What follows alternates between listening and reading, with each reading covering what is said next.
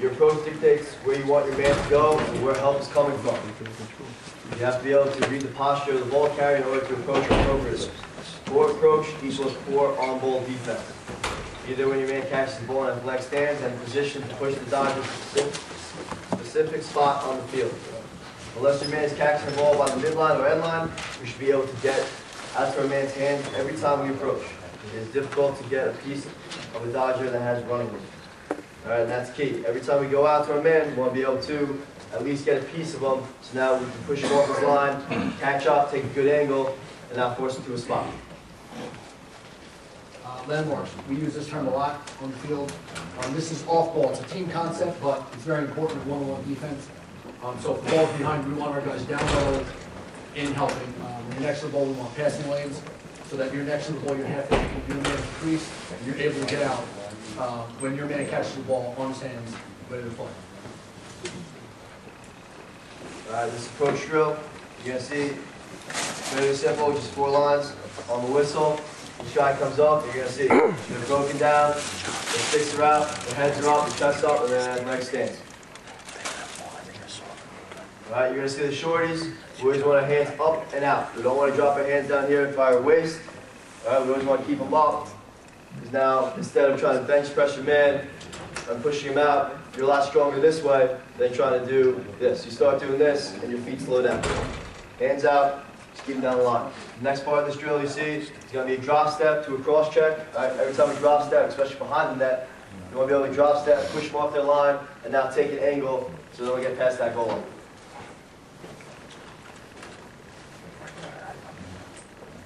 Hawk drill. Just another approach drill. We line up about 10 yards apart, right? And they just go in and they're breaking down on each other as if the other man has the ball. So every time they're in, ball, take a drop step, back in.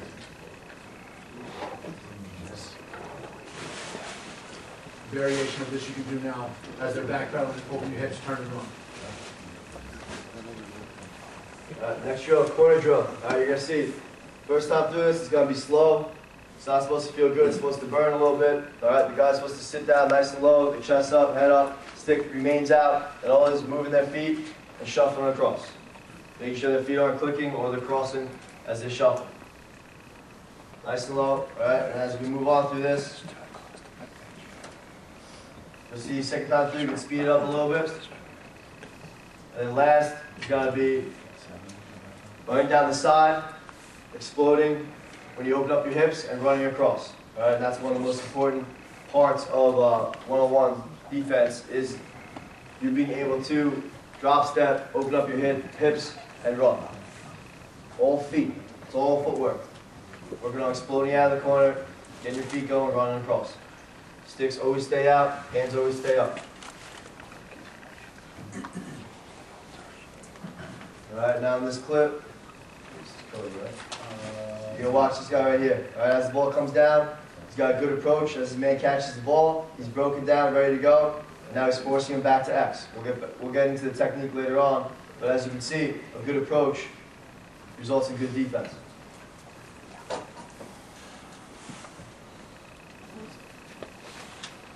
All right, again right here, his man catches the ball, and he's ready to go. I was able to push him out wide where he's not really a threat, but we'd rather fight for the goal line and force him back to X so he can't see the entire field. All right? One more time. You're going to see his man catches the ball, his stick remains out, and he's getting going, hands stay up and out. He shouldn't be bench pressing him right there. His hands should be up, and just it's a light cross check, moving him off his line. This all goes back to the landmarks that we were talking about before, where now Cody, he's at his landmark where he's supposed to be on the field. That helped his approach. He's out to his man where he catches it, broken down, and he's ready to play. He's not giving that attack any room to run.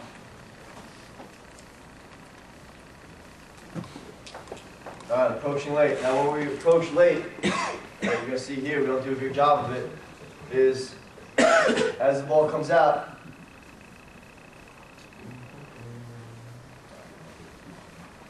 as the ball comes out here, we should be standing upfield. All right, and the reason why we stand upfield is now because the defense knows that you're only going to have to slide to this area of the field. All right, and two, now he doesn't get to the middle of the field for a shot. we're staring at the ball here, not doing a good job of seeing our man turn our head, and now we're late getting out, which now gives up a right shot in the center of the field. All right, you should be upfield, stepping upfield, driving him up, and now back down the side. Another example of a bad approach. All right, we're late getting out, down here. All right, when he catches the ball, we're still moving toward him, and then we get beat up and under. One more time. Late getting out, our feet are still going toward the ball. We should be broken down, stick out, ready to play. We're not. Now we get beat up and under for a goal. Presence. This is what we were talking about before. Coach T, Coach, you mentioned a couple of names. Steve Romano, John Reicher, Ryan Riley, our three rope guys. They have presence on the ball. It's not really something that we coach. They're ready to play. They have an attitude. They look the part. They set the tone, challenge a man to beat you. They're broken down, stick out, and like you said. This is more of that attitude that we want to instill in our guys to have this be ready to play. Now, 4-spot 101s. I started doing this drill this year. It's more of an indoor drill. You'll see in the box game, nice and tight. The whole idea is it's all about footwork. All about footwork, moving your feet, forcing to a spot on the field where we have help. You're keeping your hands up on your man, constant pressure. The cones are set up to the edge of the paint, and the paint is the area of the field we want to protect. It's all inside. We want to slide to the edge of the paint. So now, those cones are at 12 yards, they're 5 yards out from the crease. Now what we want to do is constant pressure on our man, forcing him down the side, forcing him underneath from behind. In this drill, we take away the long pole sticks and we cut down shafts to about 1.5 feet each. So the focus is more on footwork rather than relying on your stick. And the next part of this drill also is great conditioning drill. You have one guy in there the whole time, he's doing 4 1-on-1s. By the end of it, he's exhausted, and then you really get to see who's mentally tough, who's following their rules, who's keeping their hands up, moving their feet, and forcing them to a spot when, if they do get beat, where the help's coming from. Could be just also to build comfort, or your comfort level, uncovering the ball in different areas of the field. You get some of these close defensemen that they only feel at Set the home. cone. Next Our main focus is getting your hands on your man and playing physical. So we talk about presence. Works on technique and strength, trying to instill your toughness to defend the needs. And now you'll see too, head up, chest up, that's going to be good defense. Head down, chest down, it's going to cause you to lunge, step out, and now you're at risk of getting beat. Also works on pushing your guy off his line. In this drill offensively, you don't want your guys just putting their shoulder down and running straight through the guy. That doesn't do anyone any good.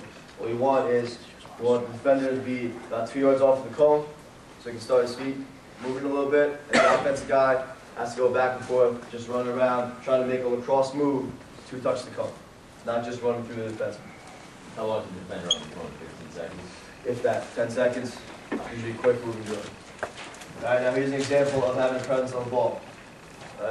Just so you guys know, this is going to be the first possession in the Syracuse scrimmage. And now here's Ryan Riley, we talked about before, and this is going to be Jojo Marasco, one of their better players at Syracuse. Now right away, he's going to set the tone. He's going to see, you're going to see him push him off his line. He's got to throw checks. He is a little out of control. He does get turned, but what happens is he's physical, and now puts Jojo to the ground. He's going to set the tone for the rest of the game. You would hope. So you see, sticks on him. Good cross check, throws him off his line. He's running directly upfield, throwing checks. A little results there, but now cross checks him as he shoots. Technique up top. We have 2 ways we approach. We approach flat, which we'll talk about right now, and we also approach for down the side. When we approach flat, goal is to force our man to the middle of the field or to as we can. Our body should be between our man and the net, all knee goal. Line up your nose on his inside shoulder. We'll touch upon that a little bit. Must get a piece. Initial contact of our dodger is essential. We will not be successful if we cannot take our man off his path. Do not step directly upfield when we approach flat. That's key. This is going to make you off balance and out of position to defend. We should be stepping on 45 and running our man's hip. Trail your man once we have him going to the middle of the field, / we can. We must prevent the rollback to his strong hand. This will throw our slide man if we do get rolled back in the middle of the field. Alright?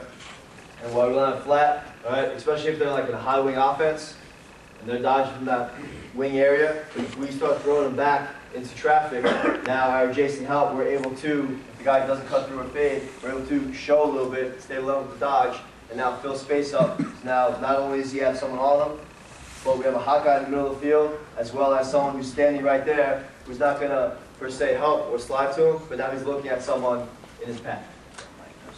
Here's just a simple drill we do. We have lines right here, 2 cones. This is to approach flat, this is to approach down the side. Right now, just call out flat or down the side. This guy has to react, he has to line up appropriately. You throw a ball in the drill, and they go. You have to keep them out of the cones. So it's going to be flat, right there, ride the hip, one trail, not getting rolled back. Alright, an example of this. Again, you'll see up top right here, it's more at the corner of the box, but this is the high wing set we were talking about. Alright, and now you get a piece, and now what we want to do is ride them all the way across.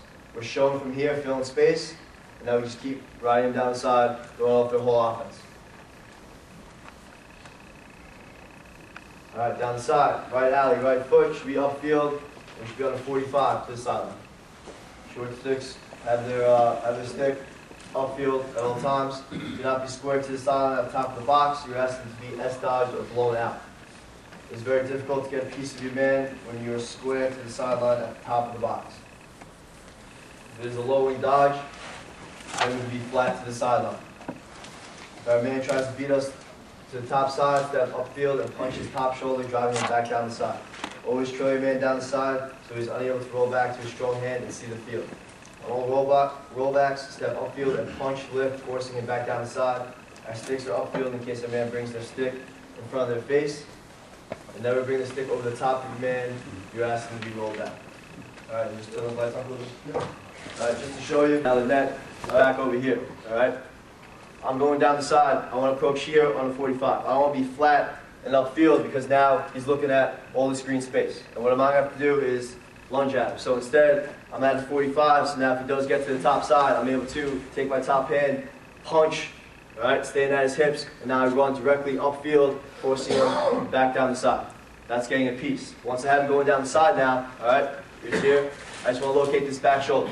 All right, I'm one step behind him. I'm able to, if I have to, push him off, but now I'm in a good spot to, if he does roll back, I can check here, lift up, and now punch him back down the side, as well as now that we have our slide coming from here, we know, so now when he runs away, we have a chance to either, as he passes it, trail check, or carry the double out, we call mine, and now it gives us time to recover in.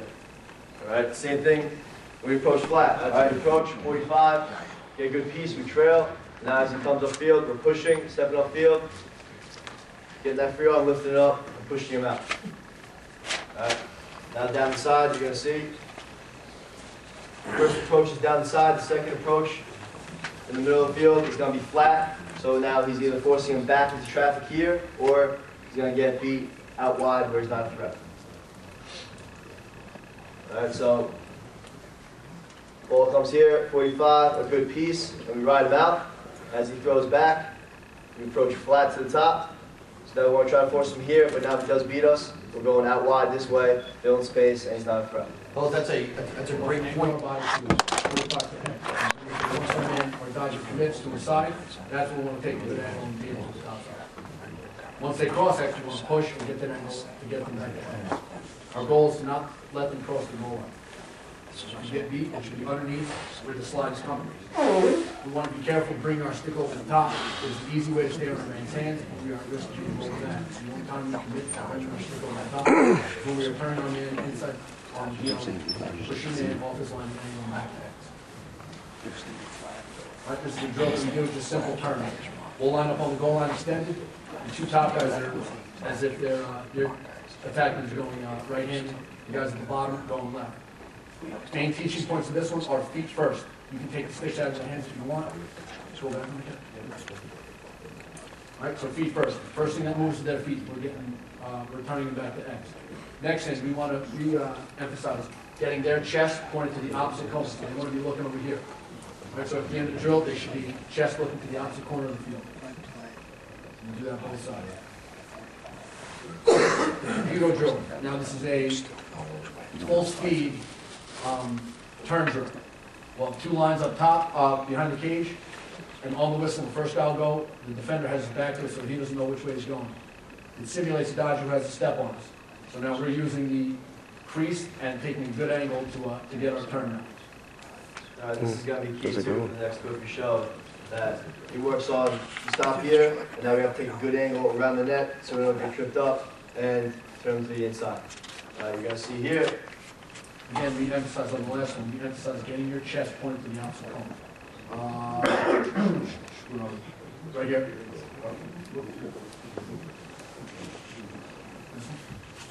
Got it. All right. Takes a bad approach. And And this club actually goes to sergeant. one more time you can see, right? We should, 1, we're getting out late. We're getting out late. 2, we don't take a deep enough angle to now not get tripped up on the net. The start of this clip goes back to the left out lane. Clip of good technique. This one goes to X. You're going to be watching. You're watching this guy right here. You're going to see he trails, sticks out, always making contact, always staying in his man's hands. Force the next, trail, trail, trail, contact. We want to fight for that goal line, we want to turn it back, under control. Same thing, we trail, trail, just in case. Keep pressure on his hands at all times. That goes back to the corner drill. Just get easily spun, and now beat to the top side. So open up, beat him to X, throwing a check when we should it. Never get our hands on him, our stick doesn't stay out, it comes straight out here, and now we get beat for the top side.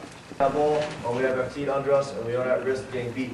The only checks I talked about are slap checks on the gloves, trail checks, and cross checks. Anything involves one hand isn't allowed.